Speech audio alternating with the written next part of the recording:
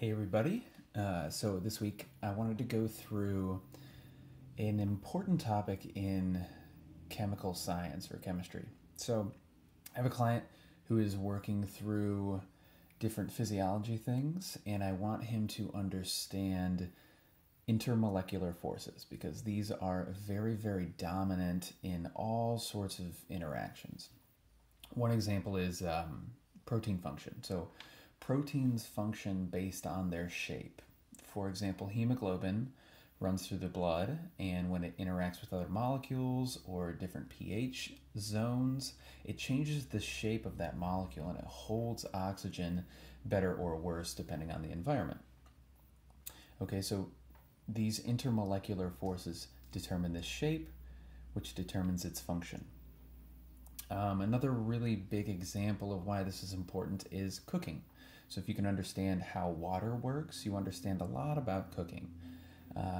Most meats contain a lot of water, for example, and if I'm heating something in an oven, the heat comes from around the meat and it has to start on the outside of the meat. So the outside is the part that is more prone to being overcooked. If I cook slowly, it has time to transmit the heat on the outside slowly into the center of the meat. If I cook on high heat, it's more likely that I'm going to damage the outside and undercook the inside because there's no time for that heat to make it to the center. We could get more into chemical changes later on. I would suggest reading a book on food science and cooking science. That's been very beneficial for me, but let's get into some of the more nitty-gritty details of the chemistry of intermolecular forces. So there are three main strict intermolecular forces, maybe four. The fourth one that I'm going to talk about is ionic bonding, which is kind of actually forming a bond, but it's a complete sharing or it's a complete transfer of electrons. So instead of like going half and half, this we could say like sodium chloride or whatever. They're forming these salts, and they are one molecule is giving away an electron because it doesn't need it, and the other molecule is taking that electron because it does need it. So it's this reciprocal relationship there. That forms a technical bond, but that bond can be broken when you put salt in water and then the sodium and the chloride separate. So ionic bonding, not that big an issue. Let's start with the weak ones. So the weakest traditional intermolecular force is London dispersion forces, or you might hear them called van der Waal forces.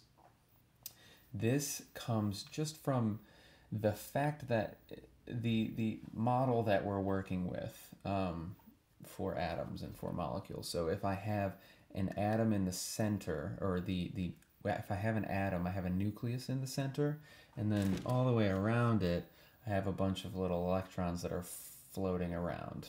It's kind of like we call it an electron cloud. They form this broad area. So most of the actual size of an atom is not from the nucleus, but it's from this cloud of electrons that circle it. And again, this is a spherical shape, so we can think about it in two dimensions to start learning what's going on, but it is spherical, and that's something to keep in mind. So the principle with the London dispersion forces is that these electrons can be kind of coerced into going into one direction if I have another charge. So electrons are negative. If I have a, opposites attract.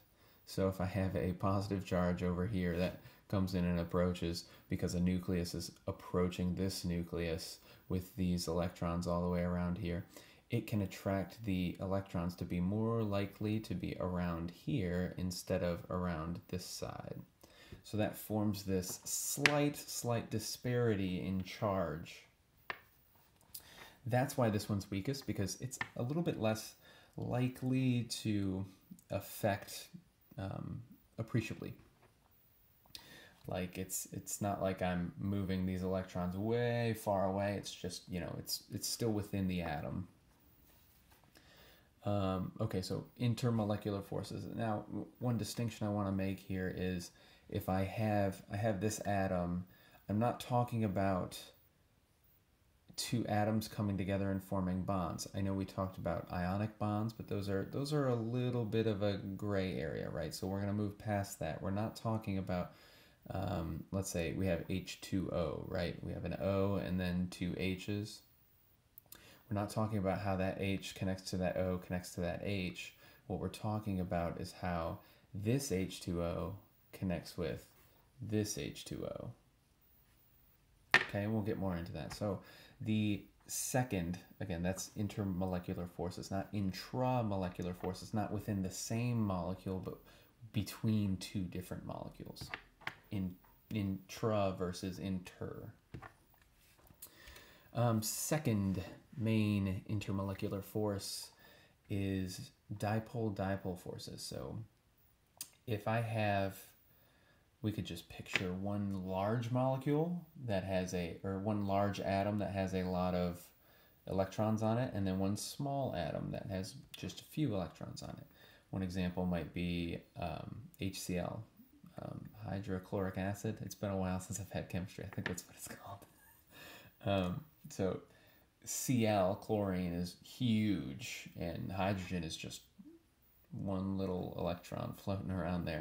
And so it'll give it to this chlorine atom, and it'll share its bond. But the chlorine, since it's so big and has so many electrons in it, and this hydrogen, since it doesn't need its electron, it's going to kind of donate that over to a chlorine atom.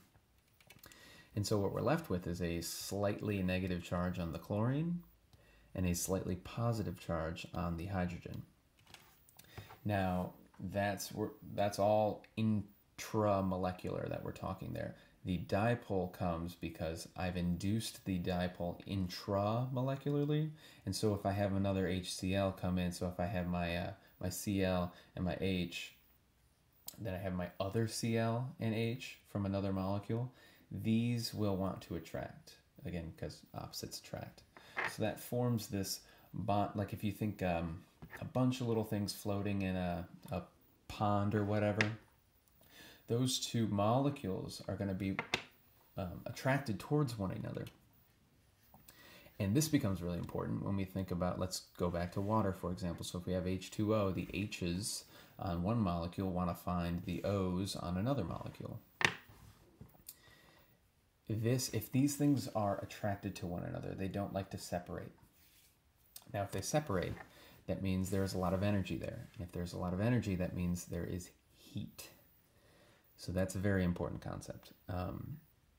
This attraction force is what determines the temperature that water boils at.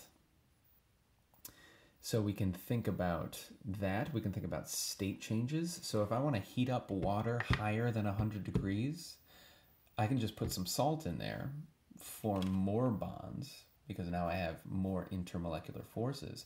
I can keep those molecules together so they don't want to boil off and escape the pan that or the pot that I'm heating up. And then I can push my 100 degree Celsius boiling temperature to maybe 103, 104, 105 degrees Celsius boiling temperature. I can heat up food a little bit more. Now you have to understand that you're adding salt in there, and so you're changing other processes at the same time. But this is just my example for illustrating intermolecular forces and increasing boiling point or depressing freezing point. That's mostly what I want to say about dipole-dipole. Now the third intermolecular force is called hydrogen bonding. And that's when a hydrogen atom finds one of three specific other atoms: nitrogen, oxygen, or fluorine.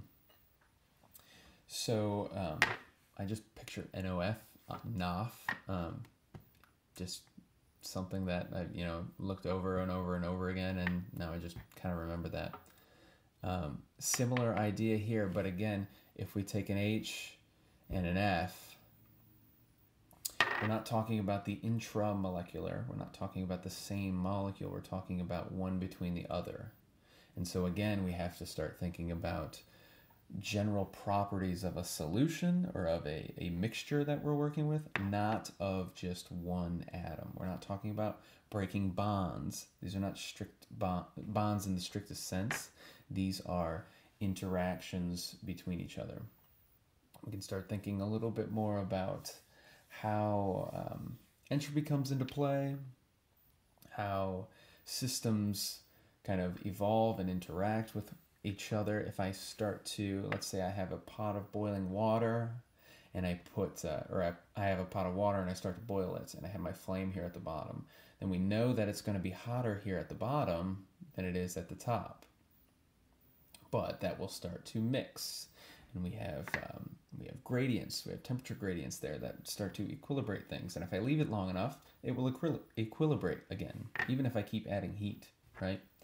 The other thing we can think about, if I have really high heat down here to help boil this, once a water molecule gets hot enough, and it hits this bottom area, it's going to evaporate. It's going to turn gaseous and shoot all the way through. So when I boil water and I start to make steam, it doesn't come from up here. It comes from down here. Just something you might want to think about when you're cooking. Okay, so review. If we have, sorry, we're shaking the camera here. If we have three major, we'll say four. We have our ionic bonding, which is more of an intramolecular kind of bond. And then we have three other main intermolecular forces. We have the London dispersion or van der Waals forces, which are a little bit weaker on the scale. We have our dipole-dipole interactions, which are a little bit stronger. And then we have our hydrogen bonding, which is considered the strongest. And that's when a hydrogen atom from one molecule comes in contact or near contact with a nitrogen, oxygen, or fluorine, an NOF, a NOF from another molecule. And these are important because they can help determine function of amino acids and function of water in the body, which is predominantly made of water. Hopefully that clears some of that up. If you have more questions, look it up, because I think I'm at my capacity, but I can help you find some answers if you have them. If you enjoyed this or you found this helpful, feel free to smash that like button down below. And until next time, toodles.